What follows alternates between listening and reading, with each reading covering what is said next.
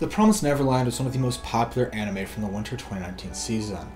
It's also one of the more popular titles in Shonen Jump, currently releasing the magazine. And I wanted to find out why. To do this, I decided to compare how each version introduces the series and what kept the readers and viewers coming back for more. Both versions of The Promised Neverland use different methods of storytelling, but both are equally effective for different reasons. And I'm going to explain exactly what those are on this episode of First vs. First.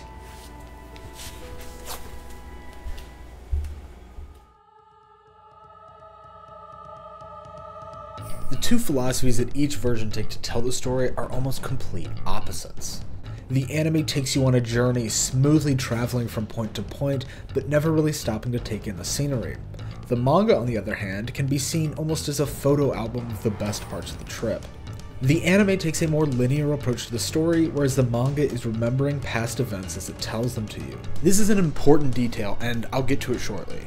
The very first scene in the anime does a great job at introducing our main cast, Emma, Normand, and Ray, quickly and efficiently. It also plays around with some visual tricks of foreshadowing, specifically this shot of Ray behind the bars with the tunnel behind him. You wouldn't realize watching this for the first time that you're suddenly being told that Ray is a traitor and knows what's going on with the orphanage. This scene covers a 2-page portion from about midway through the first chapter of the manga, and it allows them to use that same scene about the fence to make the viewer unsettled and to build the world, rather than simply a place to give a flashback of the main three's past. It helps to further cement into the viewer's head that this isn't a normal orphanage and something else is happening behind the scenes. The anime keeps dropping subtle hints about its secret until the reveal at the end of the episode. The beginning of the manga starts where the OP ends in the first episode. We are also introduced to our narrator of this story, Emma. Most of what she tells us is basic world building stuff, like the fact they live in an orphanage, their daily routine, and introductions to Mom. However, there's one thing that she says that's off, but I love them all. I love Mom. I love everyone. Even if we're not related by blood, they're my family. This orphanage was my home. And there was that key word. Throughout this entire passage, Emma is using the present form of the verbs. She loves Mom. She loves them. This is her family. The first time she uses a past form of the verb is when talking about the orphanage as her home. This one line tells us that Emma has already experienced everything we're about to read, and is why I said that this manga is more looking back to the past and showing highlights rather than telling a strictly linear story. This storytelling also puts into context why certain things seem to fly by while others are given a couple pages to sit with us. Because the anime doesn't use a narrator, it explains why everything is given room to breathe and has equal time in the show. The two scenes that exemplify this the most are when they're taking the test and when they're playing tag. The tests last for 5 pages in the manga. Almost all of the dialogue from this scene comes from the computer where the test is being taken and the panels focus on the visuals of the questions being asked. Even Emma's narration has gone silent to accentuate this scene and give it this truly oppressive atmosphere, and this makes a lot of sense. It's clear that she's focusing intently on the problems given, and she wouldn't remember much outside of what was sitting on the screen in front of her, especially when you only have 9 seconds to answer its question. Of course, for the sake of the manga, it does stray to other characters focusing intently, but it wouldn't be too hard to infer what your friends look like when they're focusing. This scene is handled in the opposite way in the anime, as you can imagine from not having a narrator. Instead of focusing on the problems, it focuses on those taking the test. It gives the feeling of being in a different dimension from the previous happy breakfast scene. Many of the camera angles it uses are oppressive, and the lighting is harsh to further push this atmosphere. This is mostly shown by the camera hanging from the ceiling and each orphan being isolated by the light from their screens. The camera only cuts from this to show quick shots of the problems they're being given, or close-ups of the harsh lighting from the computers, casting frightening shadows on the children's faces.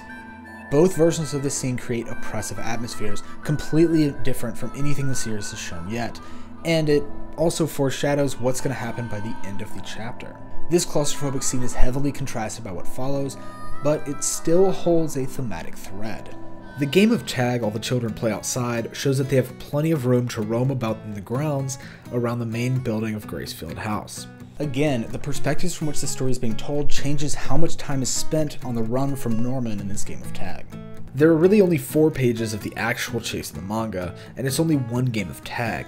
Time flies when you're having fun, and this is Emma's natural element. She's not meant to be cooped up inside taking tests all day.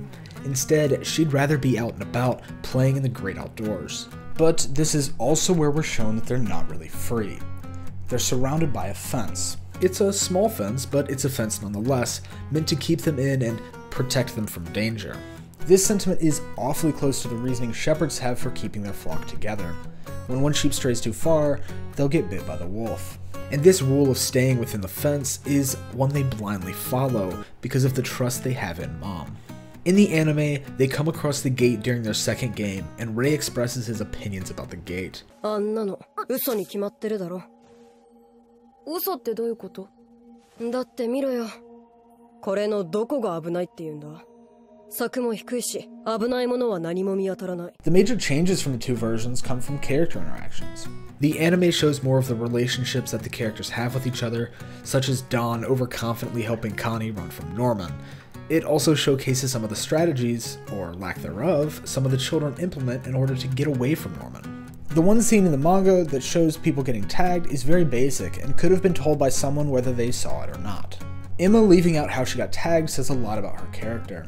It shows that she has a lot of pride in her physical abilities and that she doesn't want to show weakness. However, neither version is without its flaws, and oddly enough, both of my issues revolve around Little Bunny. My main issue with the anime adaptation is one scene, but that scene is vital to everything that happens after in the entire narrative of The Promised Neverland. Before Connie is taken to the gate to be sent to her new family, she's saying goodbye to everyone at the door. She's standing with Mom at the door in her clothes, ready to leave, and says, 私、トロいし、みんなみたいに優秀じゃなかったけど、ハウスを出ても頑張る。この子がいるから大丈夫。コニー。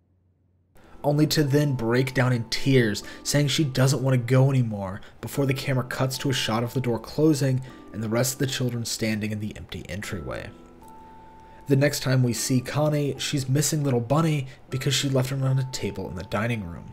If the anime hadn't been so insistent on not leaving anything out prior to this, we could have inferred that Connie had just set Little Bunny down to give everyone one last hug before she went to go meet her new family.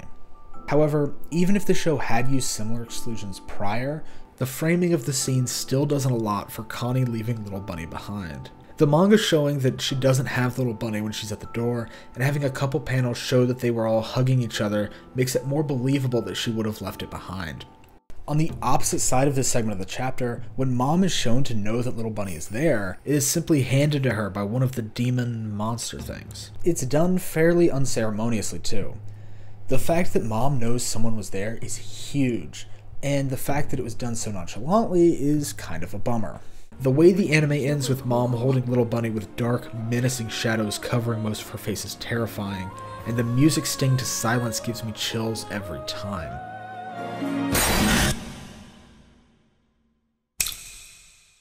Overall, both versions of The Promised Neverland are extremely solid, and I don't think that I can say that one is better than the other. Both versions kept me interested in the story, and the twist recontextualizes everything that you see on your first watch. However, the story's insistence on using twists as the main attraction from this point on was a detriment to the series as a whole.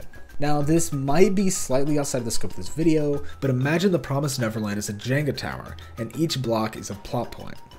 Now, if you were to pull a few blocks from the tower, it still remains relatively stable. However, the more you pull out, the weaker it gets until all structural integrity is lost and the tower comes crashing down. This is, in a sense, what happened to my trust by the end of the 12 episodes. The show had so many twists that by the last episode, I couldn't trust a single thing the show was saying. and this kind of killed the last major event for me. But I don't want to go too deep into those things to leave this video spoiler free as possible. On a final note, I will say that the beginning of The Promised Neverland created a world and characters that intrigued me and kept me wanting more. As I said earlier, neither verse is better than the other, and it's honestly hard to compare when it sets out and achieves the same goal in a completely different way. If I had to choose though, I think I'd prefer the manga, and for the sole fact that Emma is a narrator. It opens so many opportunities for future storytelling, and I haven't read past the first volume, but I really hope that the story catches up to whatever Emma's doing right now. Okay, I gotta be really quiet because like all my roommates are asleep because it's like 3 in the morning. Anyways, editing through like this Promised Neverland has been great because like obviously everybody knows like the weird face designs and stuff, like the really small face. Okay, everybody knows that, but like this character that I just found while editing, he's my new favorite. Look at this guy. Look at him. He's about to come. Oh. Look at him. Look at him. Bro. He looks like one of Jinbei's experiments, dude. Like experiment 645 over here. What? Look at those eyes. They look like Stitch's eyes. Bro.